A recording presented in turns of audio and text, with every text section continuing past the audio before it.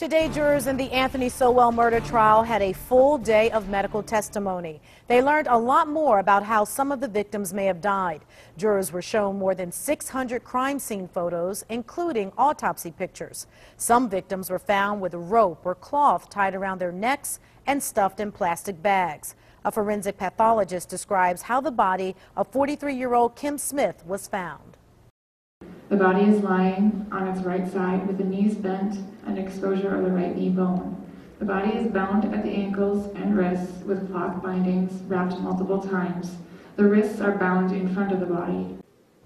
Jurors also saw crime scene photos of Sowell's extensive movie collection, which included The Night of the Living Dead.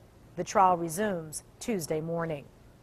An untested rape kit, a lost DNA sample. When it comes to evidence in the Anthony Sowell trial, officials admit mistakes have been made. Mistakes that may have left the accused serial killer free to kill. Investigator Sarah Buduson explores what is being done to improve crime fighting in Ohio. He is now on trial for murder, but there are questions about whether accused serial killer Anthony Sowell could have landed here much sooner. Before, 11 bodies were found inside his Imperial Avenue home in October of 2009. From where I sit, you look at that case or any case that you want to explore and say, what are lessons learned? Tom Stickrath is the superintendent of the Ohio Bureau of Criminal Identification and Investigation.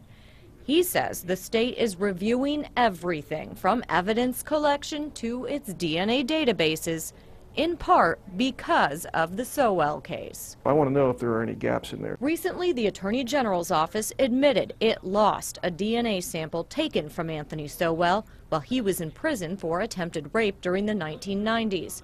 After his arrest in 2009, 2 women complained Cleveland police didn't investigate reports that Sowell raped them. This is a standard state of Ohio evidence collection kit that is used in sexual assault cases. Liz Benzinger is the quality assurance manager at the state's DNA lab in London. She showed us how the state uses chemicals to detect sperm on samples and then extract DNA. She says the Sowell case shows how important DNA has become to criminal cases. It used to be a novelty, but now it's expected in almost every case. To avoid more mistakes, Stickrath says the state may create rules for handling rape kits, and more DNA processing will take place in the London lab to reduce the chance it could get lost. His main priority, speeding up the time it takes to process DNA, so that if there's ever another accused serial killer on the loose, police will get all the evidence and get it quickly. That says to me, let's push up the time frames a little bit on when we can start doing more of that work inside and reduce the number of hands, the number of times you hand off this particular evidence. Experts say it is really important to test DNA and enter the samples in the state database, and here's why. Stickrath says on average, the state's DNA database helps police find people they're looking for 100 times a month.